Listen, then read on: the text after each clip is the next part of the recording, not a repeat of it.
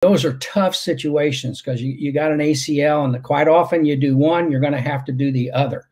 And that's not any fun, and particularly depending on the size of the animal. If you got a bigger animal and you got to carry them and do things, it's not comfortable. But you could begin treating as soon as the veterinarian feels that the bleeding is in control and everything is in control. Then you could begin treating to help the inflammation, help the recovery, keeping scar tissue down, those types of benefits that you're looking for with those types of procedures.